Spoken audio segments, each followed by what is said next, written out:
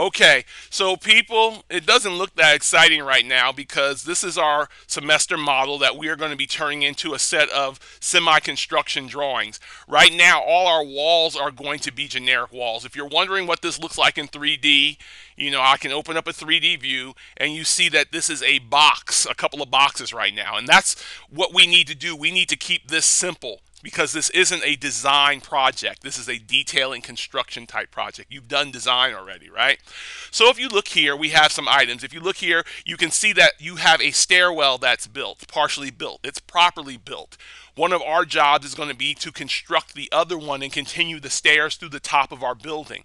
We also have allotted mechanical space, chase space for utilities. We have half of a bathroom here that we're going to mirror on the other side. And if you were to go to the first floor, you notice that on the first floor, second floor, and third floor, right, some of these spaces continue all the way up through the building for a reason, right?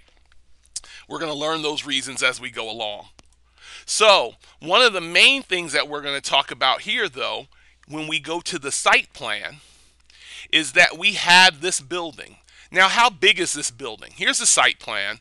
On the ground floor, you can see that between column line A and B, we have 30 feet, a dimension we're going to maintain. We have another dimension of 30 feet here. We're going to maintain it.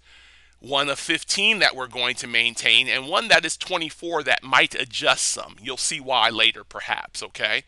We're going to have a couple of different occupancies in this building, as we've talked about. We're going to have a B, or business occupancy.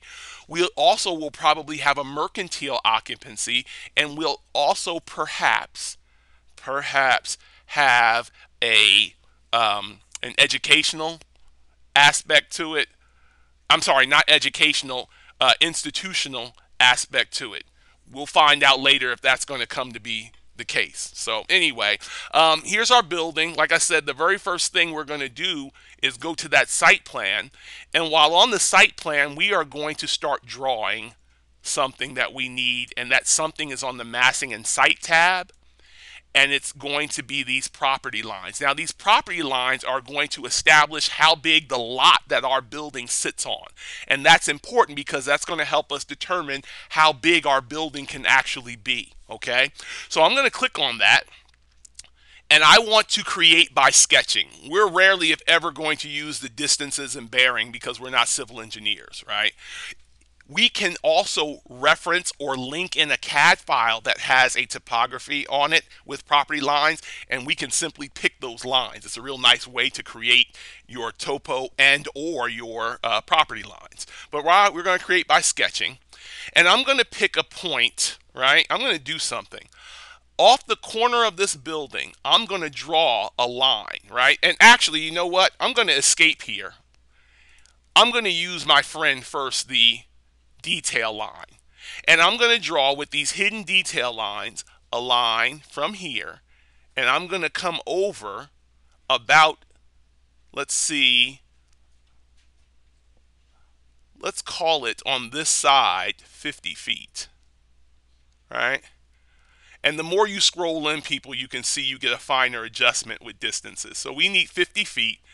And I'm also going to go down 50 feet before I begin.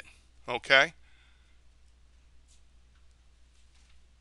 Getting close. All right. Scroll in a little more. Okay. Now, I'm going to go back to Massing and Site and go to property lines, enter them by sketching. I'm going to start at this point that is 50-50 from the corner of that building, and I'm going to draw a line that is 250 feet. And while I'm doing that, I didn't have to do all that fine adjusting. I could have just typed in 250 space 0. Okay? In the north direction, I'm going to draw this one at 200 feet. Then I'm going to pull back this way. Look at that. It snaps right to my first one. And then I'm going to finish. And I'm going to hit Finish Edit mode.